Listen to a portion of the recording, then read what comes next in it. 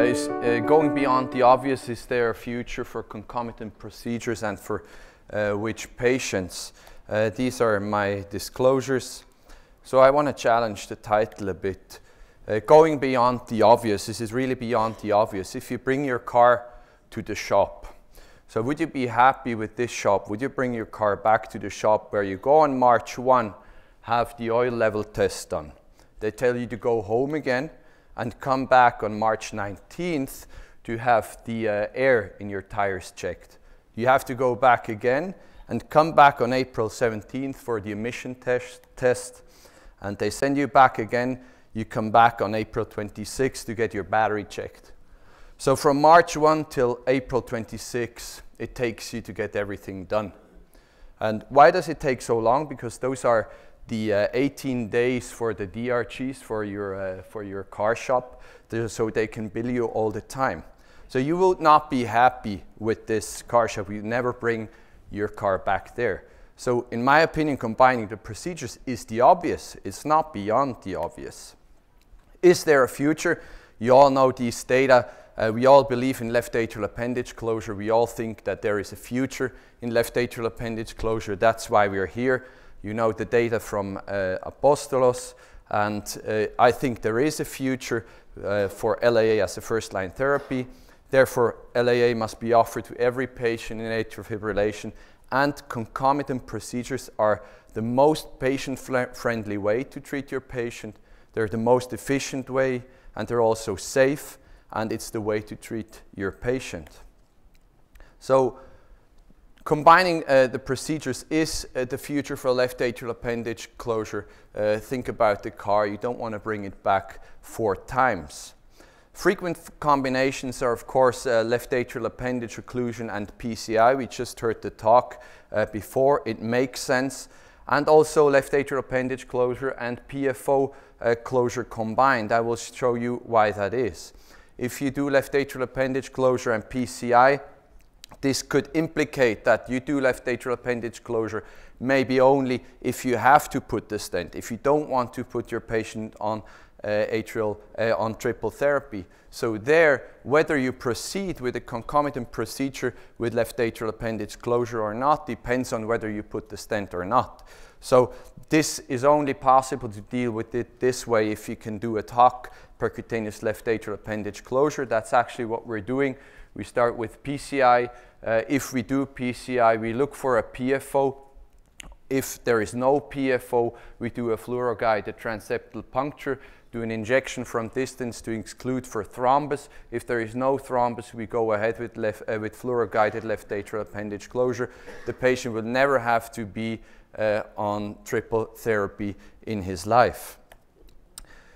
Why is there the need to combine PFO closure and LAA closure? I always check if there is a PFO if I do left atrial appendage closure, because you can avoid the transeptal puncture. And transeptal puncture comes with a small, but comes with some complication rates. It is feasible. We have 96% success if we do left atrial appendage closure through a PFO.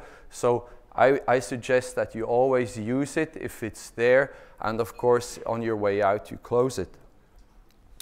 So this is an example from an ad hoc LAA closure through a PFO. You see the injection from the distance, then the sheath is advanced and the LAA is closed. On the way out, the PFO is closed using the exact same sheath again, and the position is checked. And here we did electroconversion at the same time for this patient.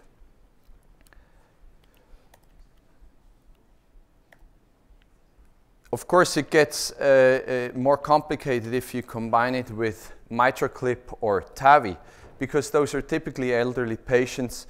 But in this patient population, I think patient friendliness is even more important. It is logistically more difficult for these patients to come back 3 or 4 times to get everything done. They usually have a high bleeding risk, so left atrial appendage closure makes particular sense in these patients, have a high stroke risk and a bad prognosis if they have a stroke or bleeding. Here you see the outcome of TAVI patients if they have atrial fibrillation, and you can appreciate that 1-year mortality is significantly higher in TAVI patients if they have atrial fibrillation, whether it's a chronic or a new onset atrial fibrillation.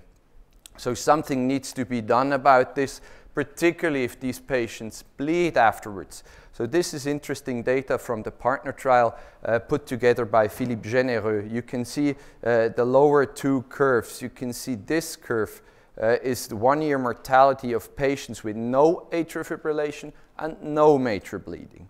Then in blue you see no atrial fibrillation and major bleeding, a 1-year mortality that doubles. If the patient has only atrial fibrillation but no major bleeding, the mortality is even higher. It goes up to 26%. And if these patients in atrial fibrillation who underwent TAVI, if they have bleeding during the first year of follow-up, their mortality goes up to 50%. Every second patient where you do TAVI in atrial fibrillation who has bleeding in his first year after the procedure, every second patient will die. And that's not acceptable. Something needs to be done about this. And it has become a standard in our clinic and also in Bern to combine these procedures due to the high risk of bleeding afterwards. And you can see that we don't really know how to treat these TAVI patients in atrial fibrillation. 31% were on dual antiplatelet therapy, 90% were on VKA, and 20% were on aspirin and VKA, and 19% on clopidogrel and VKA. So nobody knows what to do with these patients, and the most obvious thing is to close the left atrial appendage. So this is, would be my question. If you combine TAVI and left atrial appendage occlusion, we have to do it with raising hands. Is which procedure do you do first? Do you do first TAVI, or do you do first left atrial appendage closure? Let's suggest that we do it at the same sitting, or do you think it doesn't matter? So who is for TAVI first? That's not many. And who would do left atrial appendage closure first and then proceed with TAVI? It's about the same. And the rest probably thinks it doesn't matter. So this is a very short video of a case I did together with Bernie when I still was in Bern. A patient that is 85 years old, has some coronary artery disease in a dominant circ, was treated with PCI first, using a very kind of frugal approach to PCI with the Svelte stent. For those who know it, it goes through a diagnostic catheter. So the circ was treated. This was followed then by TAVI in an awake patient, only local anesthesia. The sheath goes in. You can see that it was a big valve, so this was at the time of SAPIEN XT, no SAPIEN 3 at the time. Used the same wire. We introduced the sheath for TAVI for doing the rapid pacing. The ideal wire to do that is the Meyer backup wire. You attach part of the electrodes to the wire. The other part goes to the patient, and you see it works very nicely. So using this technique in an awake patient doesn't need a central line. You implant your TAVI after having done PCI, and this then again was followed by left atrial appendage closure. Again, using the same stiff wire, the Meyer backup wire for left atrial appendage closure. I think it's the most suited wire because you never have issues for your groin access. It's so stiff you never will kink a wire. This is a fluoro-guided transeptal puncture, as all the electrophysiologists do it all the time, with staining of the septum, and introduction of the 14 French sheath. Since we don't have previous or 13 French at that time, it was not the amulet, it was the ACP. Gives you all the options, and deployment of the ACP device at that time. So in this patient, all three procedures were done within a little bit more than an hour. It was 1 hour and 2 minutes.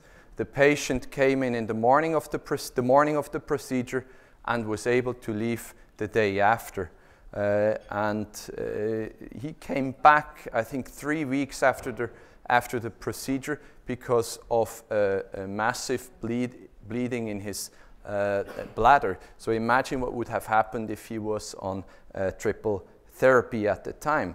So I think he was lucky we did these procedures at the same time. So mitral clip and left atrial appendage closure, it's simple, it's obvious to do it because you're already there. If a patient also typically has high bleeding risk, and usually they have very large LAAs. That's, I think, an advantage of the amulet that we have available right now. I'll skip that in the interest of time. This is a case I did in Zurich together with Francesco Maisano. He first did the mitral clip. He didn't think at that time to do LAA closure, but the patient after the mitral clip was found to have bidirectional shunt through the ASD due to his heart failure. So he was brought back for ASD closure of this artificial ASD from the mitral clip sheath, and at the same time I occluded the left atrial appendage, and this is the LAA closure. Since the patient had recurrent VTs due to his EF of 25%, a ICD was put in at the same sitting. So we had mitral clip, LAA closure, ASD closure, and ICD implantation at the same hospitalization. Any combination is possible. This is a case I did also together with Francesco.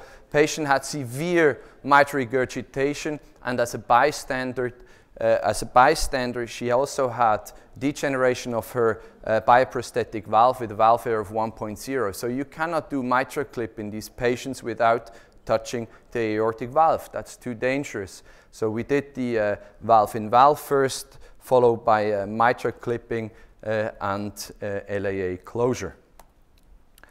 Rationale for combining procedures, I already mentioned it. It's patient-friendly, it's safe. And we looked at all the cases we did. You saw part of those already, interestingly, from DJ. He got these slides, I don't know from where. But we also looked at 50 patients that were done with combined interventions, as opposed to 50 patients in AFib that were done with TAVI alone. And what we found is within the first 30 days, there is no safety issue if you combine the two together, or whatever you combine together. There is no safety issue with these patients. You could think they have more renal failure, but that's not the case. You combine two procedures, but you don't add the risks of them. So combining LAO with mitral clip, use the same transeptal puncture. You replace the mitral clip sheath through the 14 French torque view sheath. And if you have right heart failure with a right to left shunt, you can close the ASD at the same sitting using a 12mm ASD occluder. And of course, you would not want to replace the 45-45 sheath for this. Thank you very much.